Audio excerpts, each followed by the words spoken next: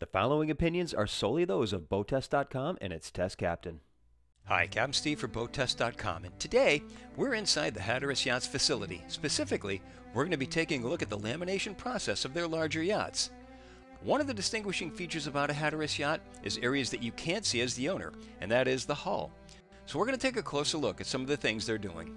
Hatteras utilizes the Resin Infused process not only for the manufacturing of its hulls, but also for its stringers and bulkheads as well. This process has two distinct advantages. First, it's more of a rigid structure that holds its shape in arduous conditions, and second, it enables a glass to resin ratio of 60:40, which saves weight and maximizes strength.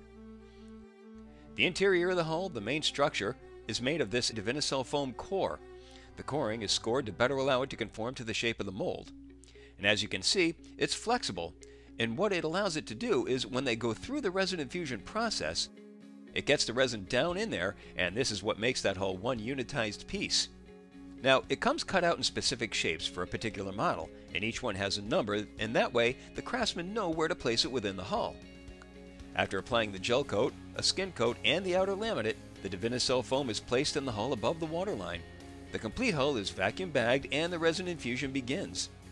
In this cutaway cross-section of the hull, you can see the outer and inner layers of glass, the foam core, and then all voids are filled with resin. The resin not only fills the voids between the coring, but the coring itself becomes completely encapsulated by the resin. After the hull has been resin infused, Hatteras actually sandblasts the entire interior, and you get this sort of rough finish. What that enables them to do is, when they put the resin infused bulkhead in here and glass it in, it gives them a more perfect bond. Here you can see the bag being placed over the stringers, which have been manufactured outside of the hull at the bottom of the boat. They will be resin infused in a vacuum to the hull. The same process is done with all bulkheads, which are created with the same resin infusion method outside of the hull. Now I'm inside a GT63 hull, and here you can see one of the resin infused bulkheads we talked about. But it has been glassed in, and this is essentially one unitized hull piece now. And I can tell you, while it's hard to demonstrate on video, it's like a giant chunk of granite. It's so solid. As you can see, there are four huge longitudinal stringers stretching from bow to stern. They transfer the stiffening of the bulkheads from an egg crate shape structure into the bottom, which gives its hull immense strength. An interesting design feature about the GT series is that the fuel tank is completely integrated into the hull between the stringers.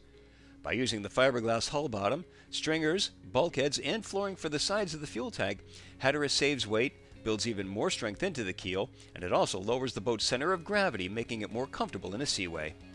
Hatteras bulkheads are thick for sound deadening and strength, but they're also light.